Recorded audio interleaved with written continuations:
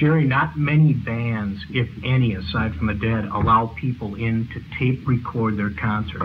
And it's something that the Dead have always done. Yeah. And what are your feelings along this line? It brings a lot of joy to a lot of people. Well, my feelings are the music is for the people. Yeah. You know, it's like, I mean, after it leaves our instruments, it's of no value to us. You know what I mean? It's like, what good is it? So it might as well be taped. My feeling is that, and if people enjoy taping it and enjoy having the tapes to listen to, that's real great. And I can sympathize with it because I used to do a lot of taping myself when I was a bluegrass band. I went out of my way to tape shows, and I know what that's like. And since what we do is live music, I mean, that's. I think the tapes really capture the magic of the band. Well, that's what everybody says. Yeah. That's why people tape, you know. Yeah. So I certainly can't.